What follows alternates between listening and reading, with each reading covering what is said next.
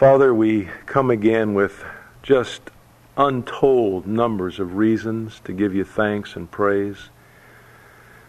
Lord, you're so faithful, you're so merciful, you're so steadfast and reliable, trustworthy, ever true, and your loving kindness never ceases, and we give you great thanks for that, Lord.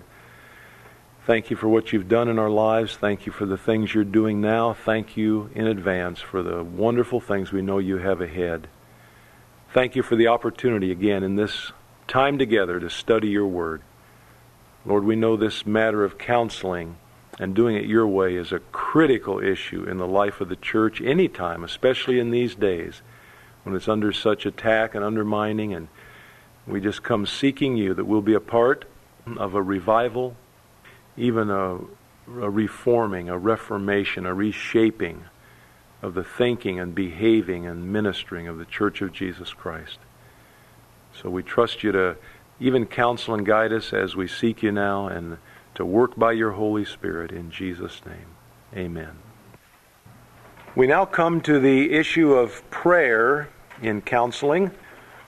This is our third study under the heading of God's way in counseling. That is, God's means in counseling, the means that He uses to get His counsel to us. The Lord is the counselor. Well, how does He counsel us? We've already seen that it involves His Word and the Holy Spirit. His Word used by the Holy Spirit in our lives. And that leads us in a spiritually logical, natural way to the third of four means God uses in bringing His counsel to us, and that is prayer. Since the Holy Spirit must be the one who takes the things of the Word, explaining them to us, unfolding them, applying them, transforming us, enabling us in all of that, prayer must be involved. The Holy Spirit works in prayerful, humble, seeking hearts. First of all, prayer concerning the Word. Then we'll look at prayer concerning the Holy Spirit. We're sort of stepping back. The Word is critical in counsel, and prayer is, but much of the prayers the Lord wants in our lives are to be in relationship to the Word of God. And then we'll see many of the prayers God wants coming up from our hearts are about the Holy Spirit's work in our lives. So we'll kind of just keep building on the very things we've looked at. Then we'll look at general exhortations to prayer and some prayer examples for counseling in the Scriptures. First, prayer concerning the Word. The Lord is our counselor, and His basic way, of course, to counsel us is by His Word. But this happens as we prayerfully seek Him concerning His Word. Like Psalm 119, verse 17. Deal bountifully with your servant, that I may live and keep your word. Open my eyes, that I may see wondrous things from your law. I am a stranger in the earth. Do not hide your commandments from me. Psalm 119, personally to me, is a favorite in all of the Word of God as a section of Scripture. One of my favorite Psalms, and Psalms is one of my favorite books. Psalms, the Gospel of John, the book of Colossians, book of Hebrews, 2 Corinthians, just to name a few. Oh, but this psalm is so great. You probably know that virtually every verse in this psalm uses a term in reference to the Word of God. And when we're talking about law of God and commandments and all that, we're not talking about law versus grace. These are just general statements about the whole Word of God. Just sort of titles of the Word of God. And almost every verse, at least 171 of the 176 verses, mention the Scriptures in them. Another thing that often is overlooked in reading this book is that the vast majority of the verses in this psalm are, in fact, prayers. Not just statements about the Word, but prayers about the Word. The majority of the verses in this psalm are addressed to God. And certainly these are here. This is part of one of the great prayers in the Word of God about the Word of God. Deal bountifully with your servant. That's the appeal to God. Deal bountifully with your servant that I may live and keep your word.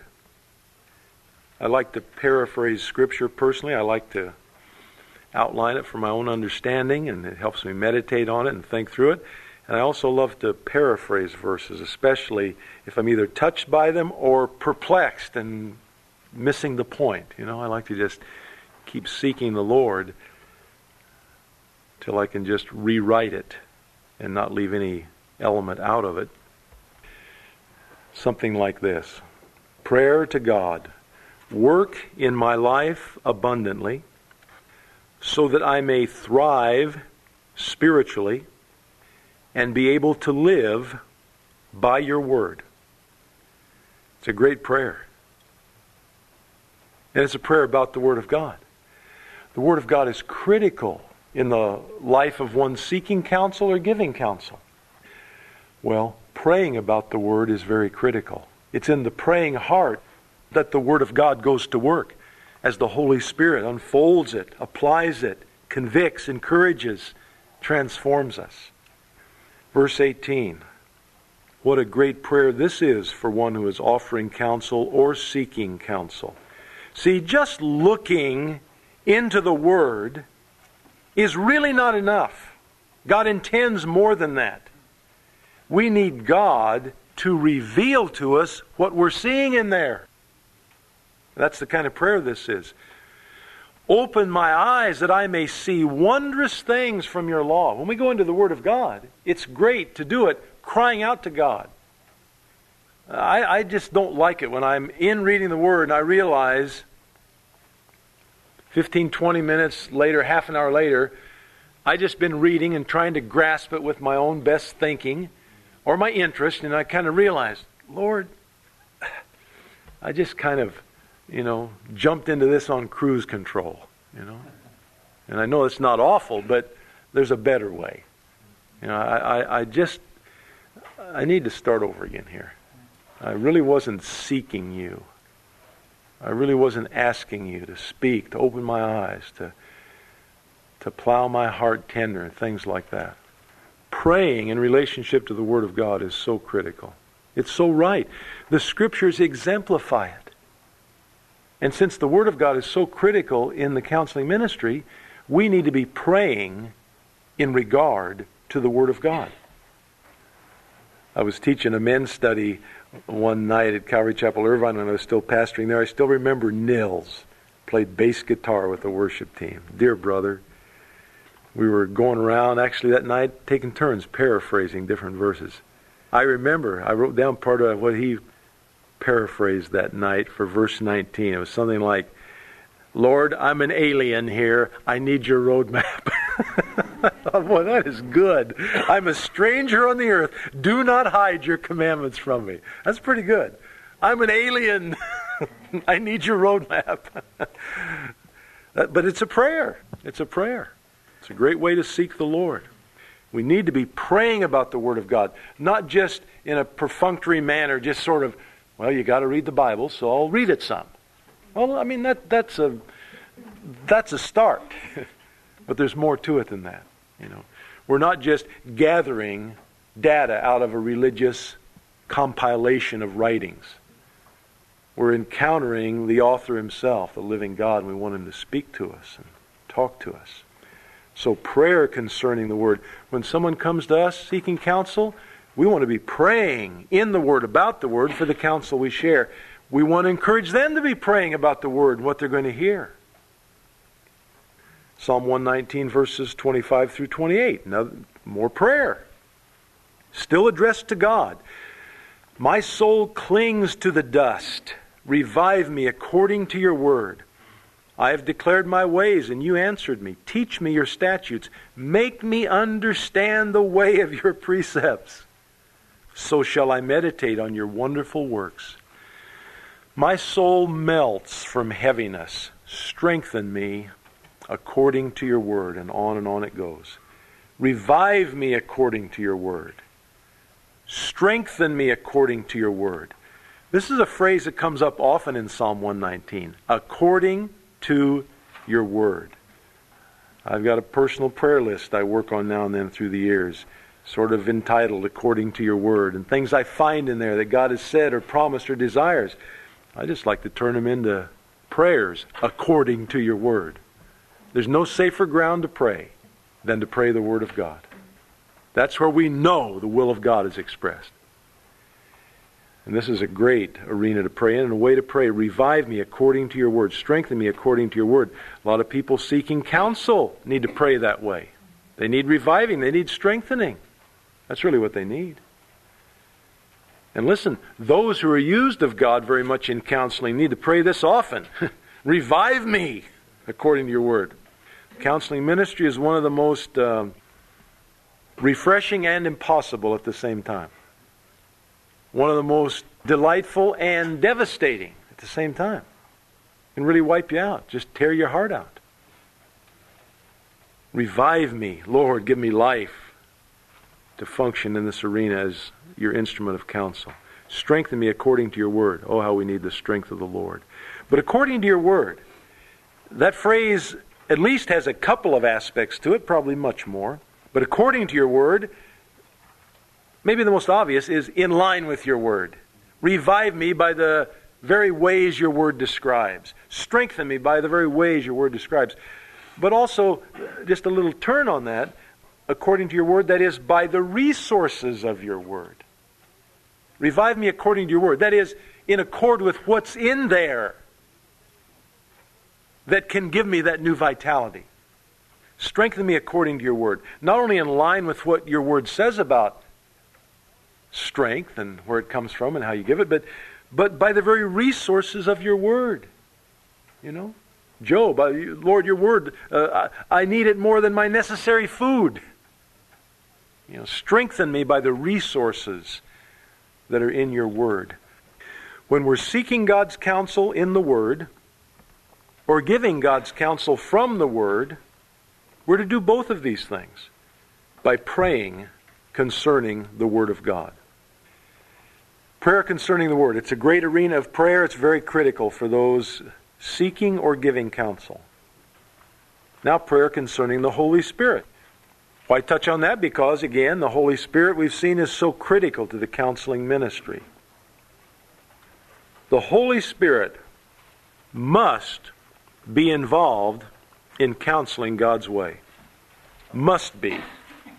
No choice here. Must be. Ephesians 6:18.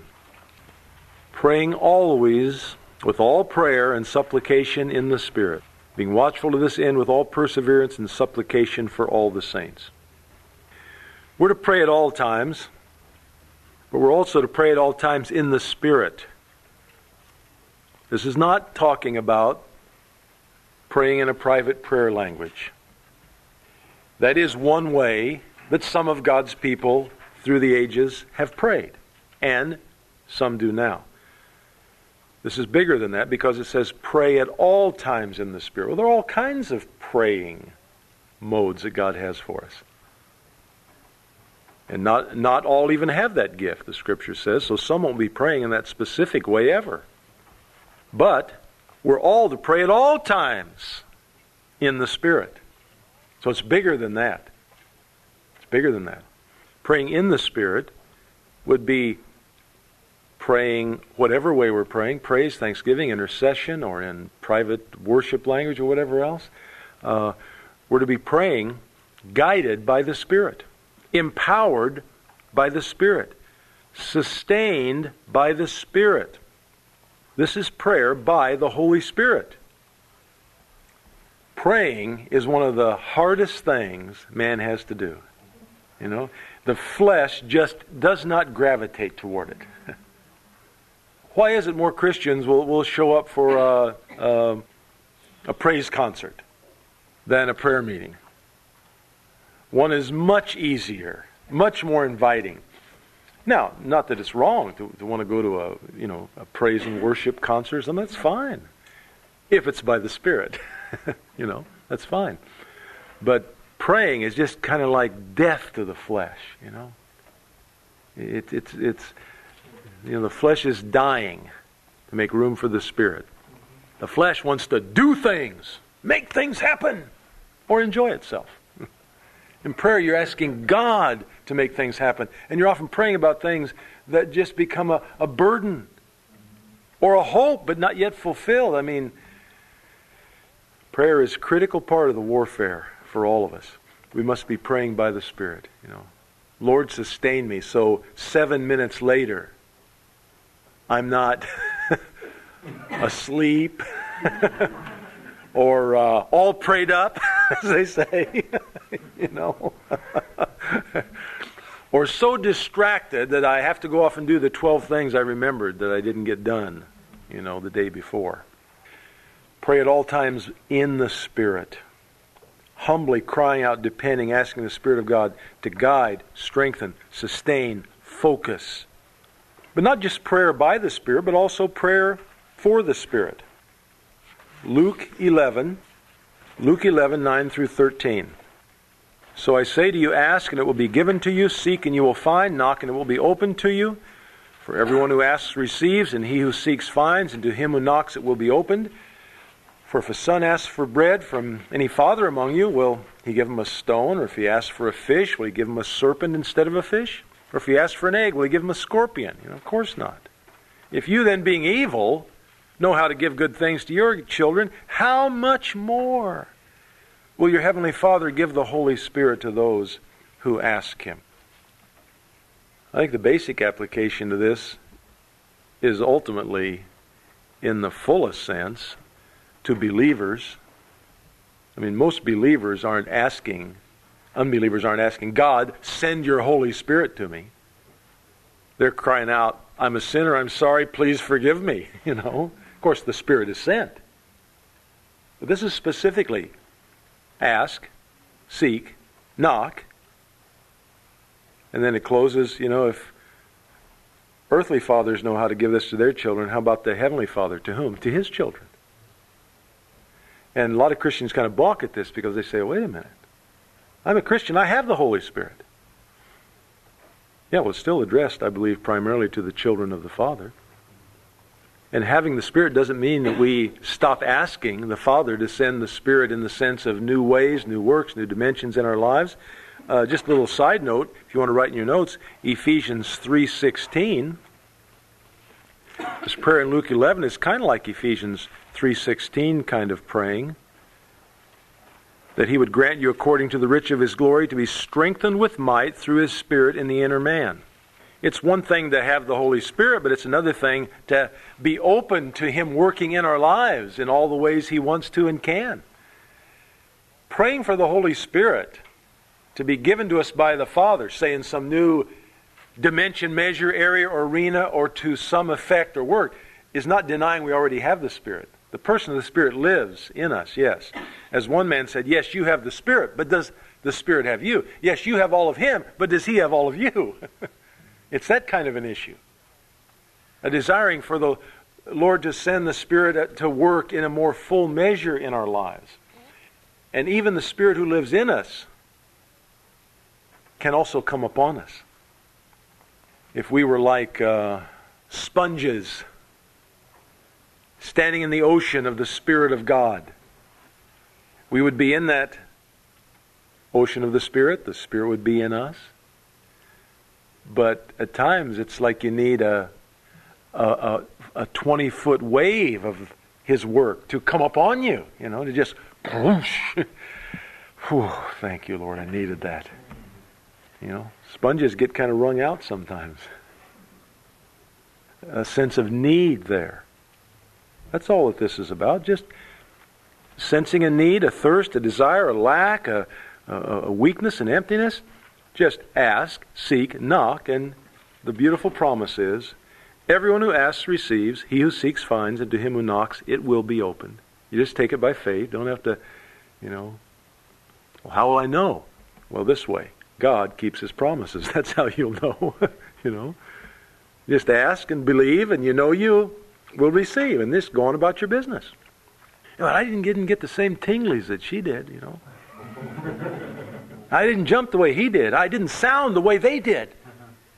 So, Do you see anything here about that? No, just a straight out. Ask, seek, knock. And everyone who does that concerning the Spirit, God will work. It's astoundingly simple. Praise God it is. I love to fight against religious flesh wanting to complicate the things of God, including in the counseling arena, complicating it with the theoretical guesses in the psychological field of man's theories and all. It's not complicated. Let's keep it simple. Jesus is the wonderful counselor. Let's keep it simple with the Spirit. We ask, the work of the Spirit will be given. We seek, we'll find. We knock, Lord, pour out your Spirit in a fresh new way upon my life. It shall be open to you. It'll open up. Whoosh. God will work. The consequences, the effects, the timing, the fullness, and when and where and how, let God take care of all that. Just keep it simple. That's His choice. And He knows far better than we do anyway. But in the counseling ministry, prayers by the Spirit are important, and prayers for the Spirit. There's hardly any place in ministry that you can pour yourself out more quickly than in counseling ministry. Those in counseling ministry, prayers for the Spirit are very appropriate and wise. In fact, you just won't sustain any other way. Your heart just gets too deeply involved in the impossibilities, or even the joys, which can also be wonderful, but also can be exhausting. The Lord can even pour out a blessing that we cannot contain. Then what are you going to do? Cry out for help. That's the most fun way to get helpless. Blessings we can't contain. So ask the Lord, send forth His Spirit upon us in whatever way is needed, empowering, teaching, guiding, counseling us, helping us to counsel others. Yes, the Holy Spirit lives in every believer, but we can be seeking Him for a new working within us in measure or arena or effect. Prayers for the Holy Spirit, very appropriate for those seeking counsel as well as those giving counsel. Often, folks seeking a word of counsel, many times, if they're just encouraged to seek the Lord for a fresh filling of His Spirit, it's amazing how they get more than they even realized they needed. Counseling is not always just, what's this dilemma you've got? It's knotted into 48,000 miles, and you just come in there with this great word, boom, wow! There are moments like that, but not daily. So much of it is sustaining impossibilities in which people learn to walk by faith instead of by sight. That's more what most counseling is about. These little things that you just pull one little thing and the whole thing unravels. Usually if there's one thing to pull, it's something like this. Maybe you just need a fresh new filling of the Spirit of God. There are not many folks whose entire lives are turned in a whole proper different direction just like that with one new insight. Most of our lives have so many things coming to bear upon them, And it's just learning often one issue after another, day after another, to walk by faith and not by sight. Walk by the Spirit, not by the flesh. Issue like this, critical. All right, now general exhortations to prayer.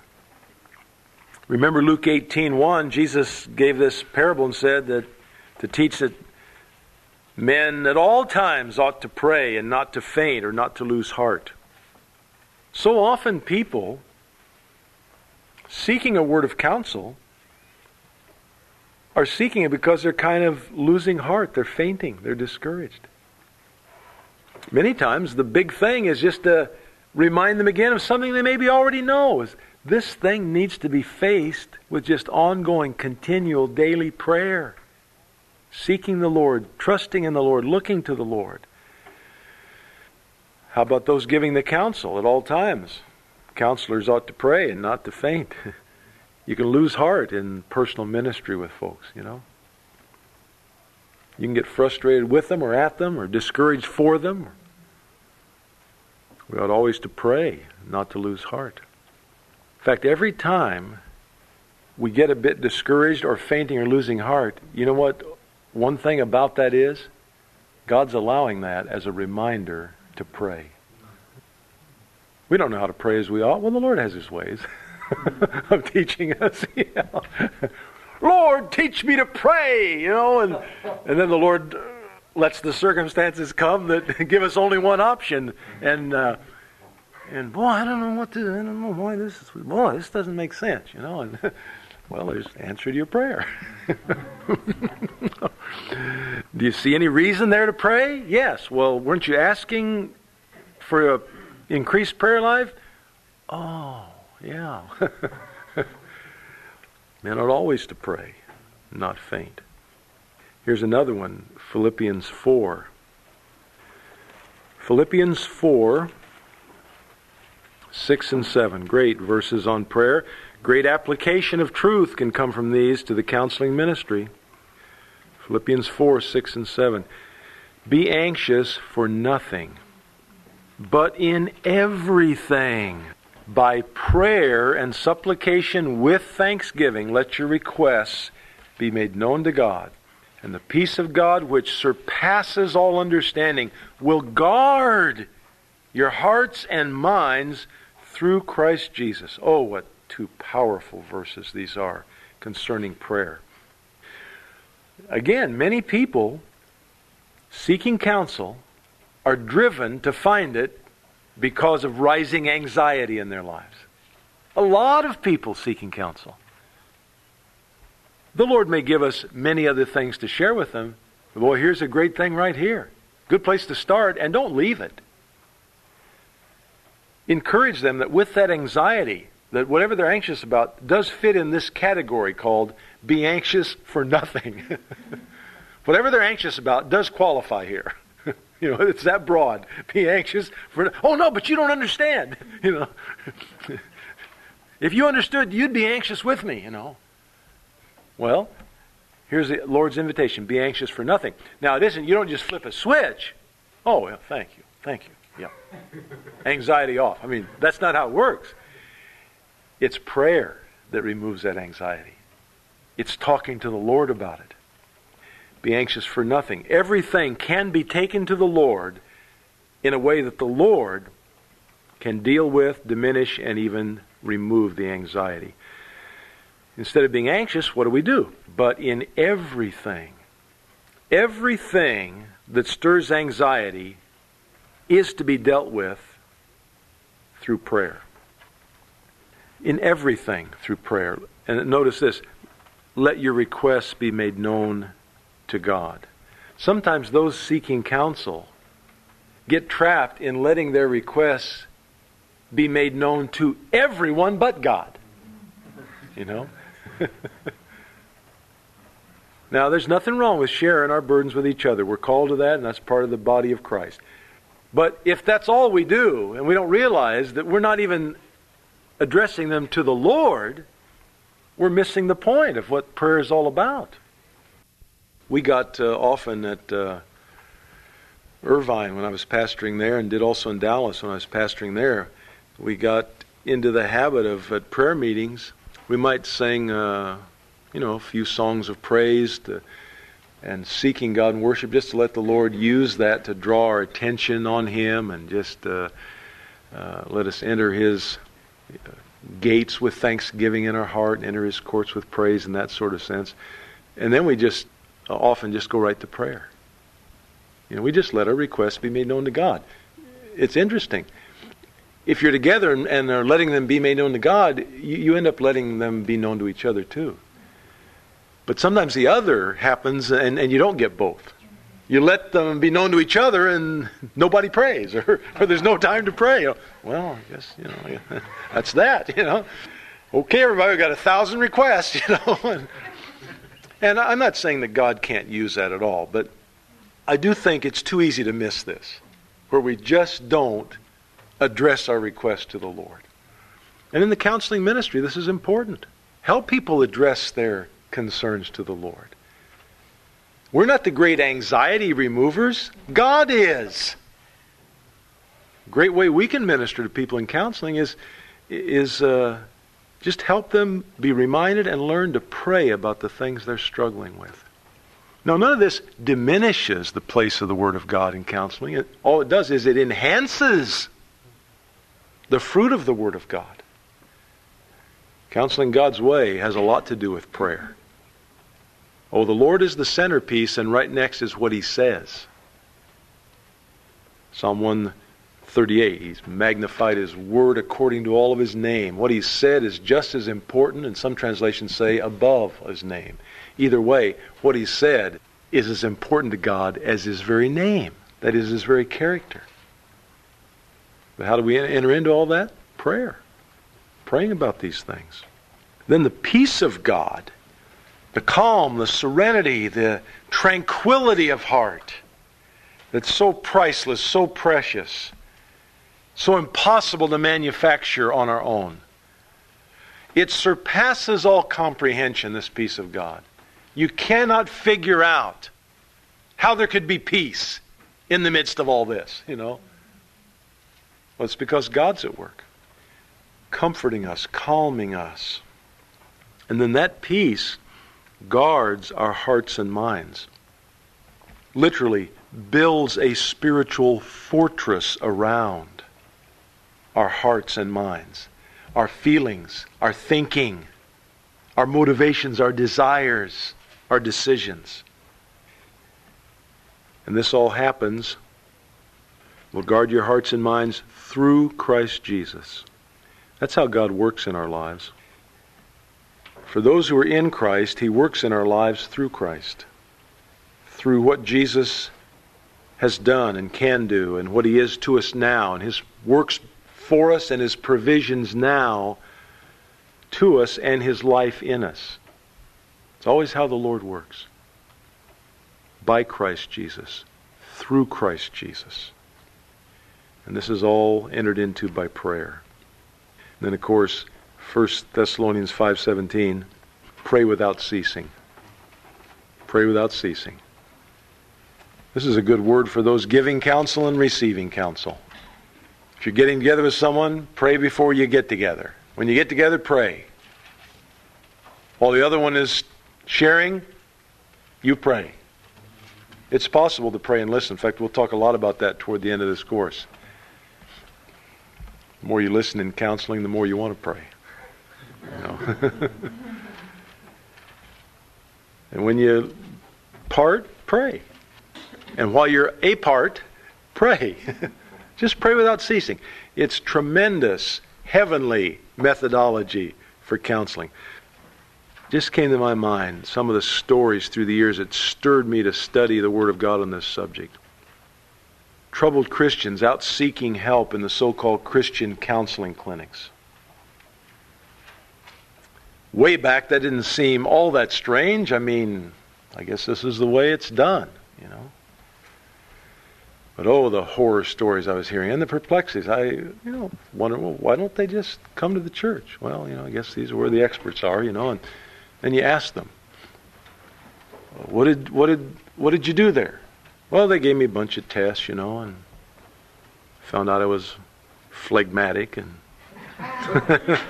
something else, self-introspection. I guess finding out what kind of self should have been crucified or something like that. What else? Well, I did a lot of talking. Oh, you did? Oh. Did you get into the Word? No. Well, did you pray together? No. Well, I tell you, after hundreds of encounters like that, I was just starting to go, what is happening out there? Anyone who's in counseling, personal ministry, from the most informal level to the most formal, maybe staff person with an office and a schedule, if prayer is not a critical part of their counseling ministry, I know they're not doing it God's way. And I'm not saying I know how to do it all. I'm just saying I know it's not God's way. Prayer is critical to counseling God's way. And in the Scriptures, There are some, what you might call prayer examples for counseling, some great ones. Ephesians 1:17 is a great one. Ephesians 1:17, which is a prayer, by the way. Prayer that the God of our Lord Jesus Christ, the Father of glory, may give to you the spirit of wisdom and revelation in the knowledge of Him. A prayer that God, by His Spirit, would give us the spiritual capacity to know God with wisdom and the unfolding, revealing work of God. A profound prayer about getting to know God. Let's face it. Our deepest need throughout life is addressed right here in this verse. You know, people debate, what is a person's greatest need? Well, I think the Scriptures are absolutely forthright on it. Everyone's greatest need is to know God and then to know Him better. There's nothing that competes with that in priority. Knowing God. A lot of people seeking counseling. What they really need is to get back on the track of getting to know God better. What better way to launch that refined path of discipleship again, sharpened and refocused, than a prayer like this? Prayer that God would give us the spirit of wisdom and revelation in the knowledge of Him, in getting to know Him. Just think about it. There's no heartache, problem, decision, or dilemma anyone faces, but that cannot be dealt with more, improved by a greater knowledge of God. Who He is, what He's like, what He's done, how He thinks. There's no dream, vision, stirring, opportunity, or the like, but that it would be dealt with and fulfilled and progressed by a greater knowledge of God. Who He is, what He likes, how He works, what He can do, what He wants to do.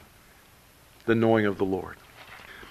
This is a great prayer for the counseling ministry, for those giving counsel and those receiving it. Colossians 1:9 is another one. Colossians 1:9, for this reason we also, since the day we heard it, do not cease to pray for you and to ask that you may be filled with the knowledge of His will in all wisdom and spiritual understanding. This great prayer in Colossians is a prayer about the will of God. A prayer to be filled with the knowledge of the will of God. Every aspect of our lives permeated by the knowing of God's will. Now think about it. The application here for the counseling ministry. In fact, so many people out seeking a word of counsel, they're saying, I've got to know the will of God on this matter. All right. Praise God they feel that way. We should feel that way about everything. And that's right on target. Well, then how about praying about it? Sure, it's great to share what the Lord has shown us. Sure, it's great to be in the Word looking for light and insight. But how about asking God to do this? It is His will that we be fully led, controlled, overtaken with the knowledge of His will. How about asking Him about that? Think He might answer a prayer like that? You know, that's right on target. Talk about asking something according to the will of God. Let's be praying for one another, that you may be filled with the knowledge of His will, in all wisdom, God's wisdom in knowing that will, and spiritual understanding, not just a shallow, carnal kind of, yeah, I got it, I'll go do it. I mean, this is powerful kind of praying, and how great, how perfectly it fits the counseling ministry. Those who are out on a quest for knowing the will of God, here's a great place to start out with them, right here. You want to know the will of God? Well, let's get in the Word and pray about being filled with the knowledge of His will, in all wisdom and spiritual understanding. And if we want to share the will of God with people, let's be praying that our lives will be filled with that will, that we might share it as they seek the Lord. Other prayer examples. Just a couple more before we take a break. I just put a few down here. The Scriptures are filled with them. Let's go to Psalm 6, verses 1 through 3. Psalm 6, verses 1 through 3. O Lord, do not rebuke me in your anger, nor chasten me in your hot displeasure. Have mercy on me, O Lord, for I am weak. O Lord, heal me, for my bones are troubled. My soul also is greatly troubled, but you, O Lord, how long? Oh, I tell you, the folks through the years I've prayed that with. You know how I learned to do that? By being in that spot myself and crying out to God. Have you ever been in the place where you're thinking, oh Lord, how long? Do you know that prayer is asked toward God multiple times in the Word of God? Years ago I did a search on that. Just started trekking through the Word to find out all the places I could where questions in prayer were addressed to God. Oh Lord, how long? You might say, whatever got you doing something like that? Because I was asking that of God day after day after day after day. Then I noticed in here, I can't remember if it was this psalm or somewhere, it's like, oh man, hey, others have asked this. This is not unique. And then I began searching the Word, and I began to think, hey, this is kind of routine, isn't it? I think we all come to those times when we're just crying out, oh Lord, how long? My soul is greatly troubled. My bones are just disintegrating. Make me whole. Have mercy on me. I'm so weak, I'm falling apart, Lord. I just can't endure this any longer. Oh, often there are folks seeking counsel, and they come to you and me, and you know where they are? They're actually exactly where this prayer is. And sometimes when I listen to folks in a counseling situation, and they're asking, how long is this going to keep going on? How long? I can't take it. It's killing me. It's crushing me. It's driving me to despair. It's impossible. Listen, God understands that sort of thing. People have been in that spot through the centuries, through the millennia.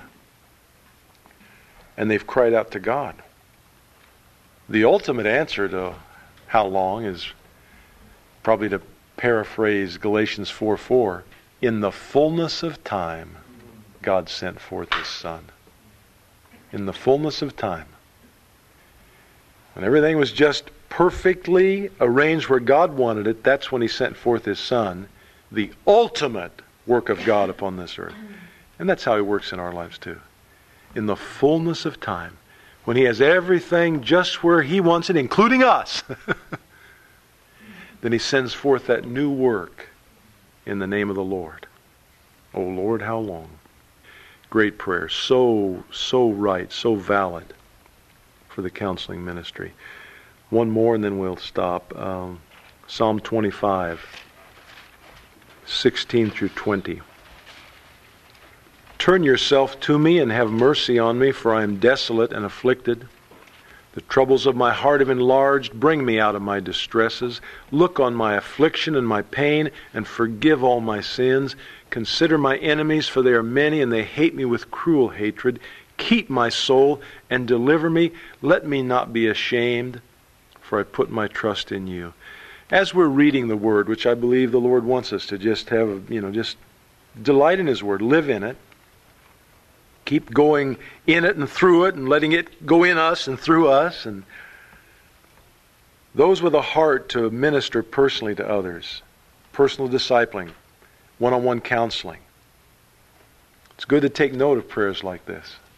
Cry them out to God when we need to. And then be ready. This prayer probably fits tonight, maybe just across the county.